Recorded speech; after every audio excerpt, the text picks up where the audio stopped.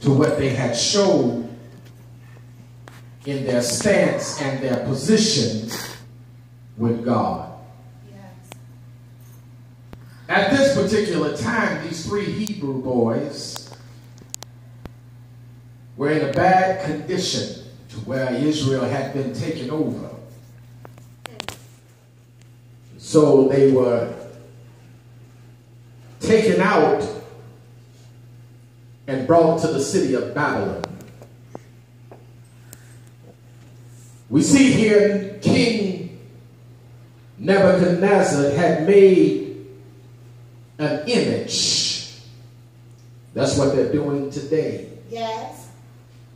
They're making images. People, they're worshiping body image. Preach. They're worshiping images of man and images of woman. The Bible in the book of Romans lets us know that they have become lovers of themselves more than lovers of God. Preach.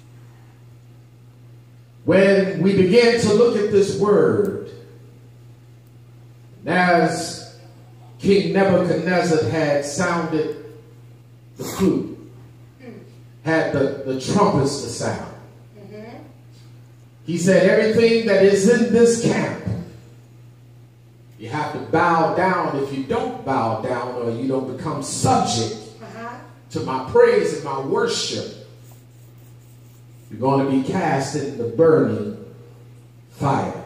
Jesus. The characteristics, when we begin to look at this word, we see that most people, there was a time where people stood for something. Yes. But now man and woman has fallen down and have just allowed things to take them over. Yes.